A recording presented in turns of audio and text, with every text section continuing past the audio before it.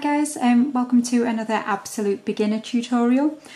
Now I thought I'd do something a little bit different and do like a mini project, because as much as it's good to practice your rows of all your different stitches, sometimes it's nice to actually have a proper something at the end of it. So that's why I thought I'd do a really simple flower. It's also good because it gives you a couple of little stitches and a couple of techniques all in one project as well. So you can use obviously any yarn and the recommended hook size for that yarn. I'm just using Karen's Simply Soft. I think this shade was Strawberry, but I'll just double check that and then I will link it below. So to start with, you want to do your slip knot. Again, I do have one in the beginners section here, so if you need that I will link it in the description, but I will just do it very quickly now here as well. So again, you're just going to put your tail end in front and hold, wrap your working end around and hold, and then pull that back loop over the front and pull up. Again, it's much slower in my beginner tutorial for your slip knot and chain, so if you need that, just nip and have a quick look. So to start with, you want to do a chain of 8. So to chain, you're going to wrap your yarn around and pull through the loop on your hook. So that's 1, wrap around and pull through. That's 2, wrap over, pull through. That's 3, 4, 5, 6, 7 and 8. So that is our chain of 8. We now want to turn this into a loop for us to work all of our remaining stitches into. So to do that, you're going to take your hook and you're going to insert it into that very first chain just here in front of your slip knot. So just this very first one here, and you're going to insert your hook through, and then you're going to yarn over and we're going to do a slip stitch. So to do that, you want to yarn over and pull through that first loop, and then with that same loop on your hook, you want to pull it all the way through that loop that was on your hook as well. So that now has created a nice large loop for us to work all of our petals stitches into. So to start the very first petal, we are going to chain 4. So again, that's yarn over and pull through, yarn over, pull through. That's 2, 3 and 4. We are now going to do double trebles. Now that's the UK term. In the US, this is simply your treble. So to do a double treble, you want to yarn over and then yarn over again. So you've now got 1, 2, 3 loops on your hook. You're then going to insert right into the middle of the loop that you created, and then yarn over and pull up, and you should now have 4 loops. Oops. You should now have 4 loops on your hook, and then you're going to yarn over and pull through the first 2 loops. So you've now got 3 loops left. Yarn over, pull through the next 2 loops, and then you've got 2 loops left, and then yarn over and pull through. So it's a really tall stitch, a double treble. You're going to do that again now, so you're going to yarn over and yarn over again. Insert back into that centered loop and yarn over and pull up. So again, we've got our 4 loops now. Yarn over, pull through the first 2, yarn over, pull through the next 2, yarn over, pull through the last 2. So you've now got a chain 4 and 2 double trebles. So we're going to do that one more time. So you're going to yarn over and back into that center loop, yarn over and pull up. So you've got your 4 loops again, yarn over, pull through the first 2, yarn over, pull through the next 2, and yarn over, pull through the last 2.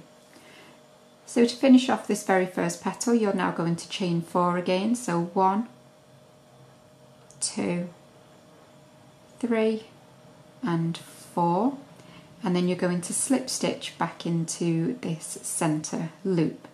So you're going to insert your hook straight in, yarn over and pull up, and then pull straight through the loop that is on your hook. And that is your very first petal. So to start your next one, we're going to chain 4 again, 3 and 4, and then we're going to do our 3 double trebles. Again, that's UK double treble. In the US it is just called a treble. So if you want to go really slowly like we did for the first petal, then you can always just knit back and rewind and watch the really slow one. But I am going to do them a little bit quicker in this one. So you're going to yarn over twice, insert back into that center loop, yarn over and pull up, yarn over, pull through 2, yarn over, pull through 2, oops, and yarn over, pull through the last 2, and you're going to do that 2 more times. Pull through 2, oops, pull through 2, and then 1 more double treble. So again, yarn over twice, pull through 2, pull through 2, pull through 2. So that is our chain 4, our 3 double trebles. So now we need to chain 4 again, 3 and 4. And again, we're just going to slip stitch back into that center circle. So insert your hook, yarn over and pull through, yarn over, pull through that loop that's on your hook. So that's your second petal.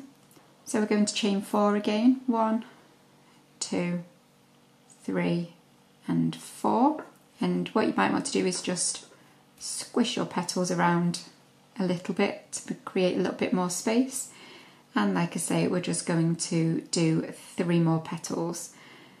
So if you want to rewind and, like I say, watch it again step by step, nice and slowly, then you can do that until you come towards the end of your 5th petal.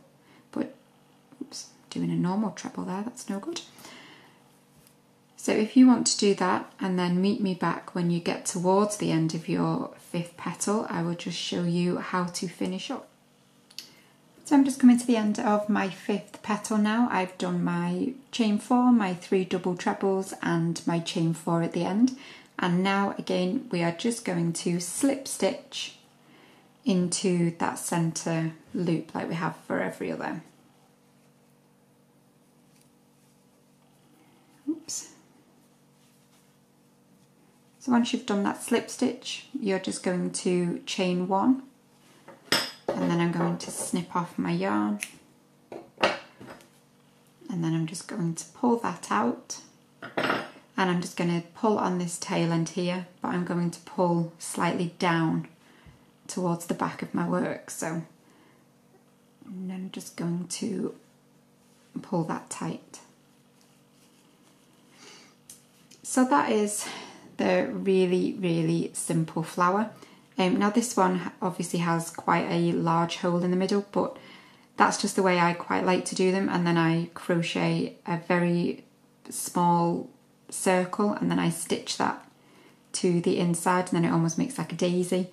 But if you wanted a smaller circle for your end project, you obviously would just need to chain less than 8 for your starting chain. But I wouldn't go any less than 6, purely because you would really struggle to fit in all the chains and all the stitches that you need to do for your petals. But anywhere from 6 up to 8 is fine. Like I say, this was 8. But you can do 2 less if you wanted a smaller hole. But that is it for this really simple flower. I really hope that you've been able to create it. All you would need to do now is sew in your tail ends. So you would just pop your needle on your tail end, and I just work it just around this section here, but I will do that now.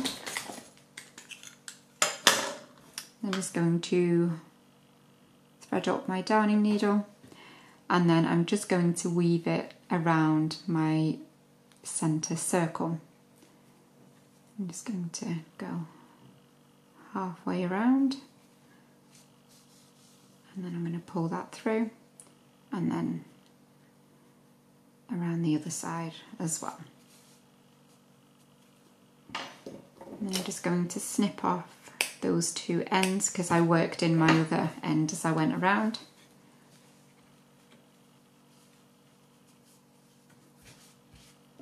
And that is it for your super quick, super easy little crochet flower. I will be doing a couple of other flowers as well, but that's it for the beginner one. I really hope that you've liked it, and if you have, please remember to give me a quick thumbs up and to subscribe for all of my beginner tutorials and all of my other tutorials as well. But thanks for watching, guys, and I'll see you very soon. Bye.